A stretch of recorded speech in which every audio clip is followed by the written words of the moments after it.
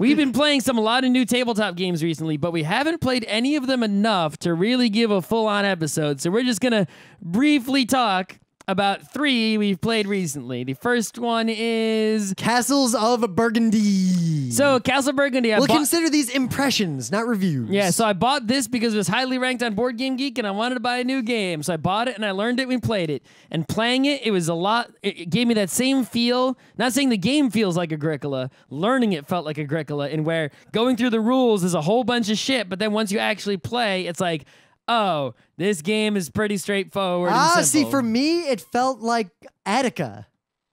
Oh, with the hexes. Yes. Visually. Filling in that. No, also in terms of the actions I'm taking. Oh, filling in hexes. The only difference between this and Attica on that level is that there's the meta mechanic of you're gathering the tiles from a shared place rather than everyone has their own completely solitaire game.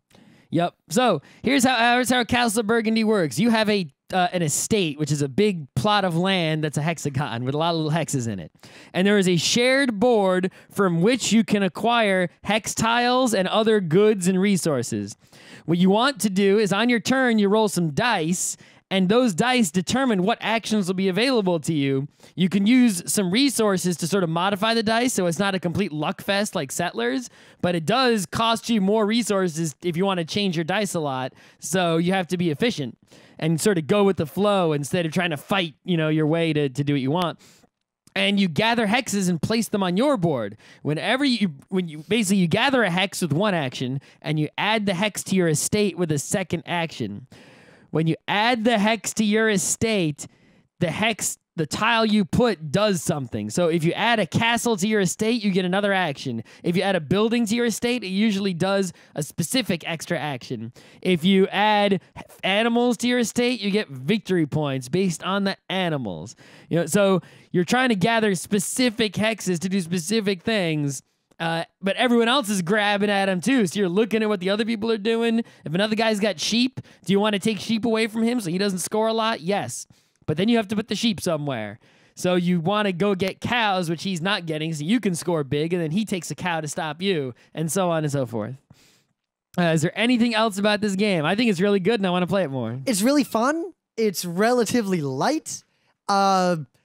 I think it's going to break down for us relatively quickly, and that the decisions are pretty obvious once you figure out... Well, they do have alternate boards, which can really mix things up. Basically, it's going to be like Attica. It's really fun until you figure out a few reasonably optimal paths, and then it'll become pretty random, and I don't know anyone who's going to be willing to put forth whatever effort it would take to step up the game.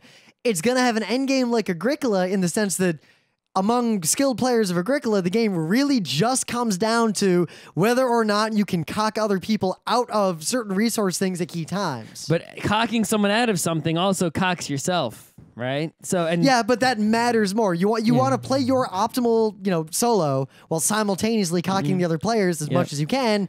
But that's a really kind of third or fourth order skill. Yep. I worry the game's going to break down in that. I don't know. But the other thing is, right, a lot of games out there tend to be where there's a lot of different ways to get points, a lot of different paths to victory.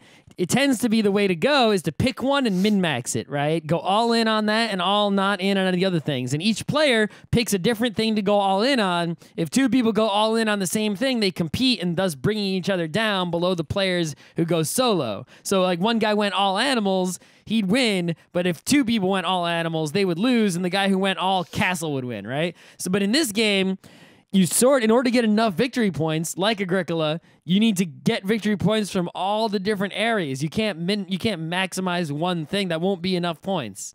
So in that sense, it's sort of just like who does better overall, and there isn't really this sort of, picking a thing or any particular strategy. You sort of roll your dice and figure out the way to get the most victory points with what you got to work with.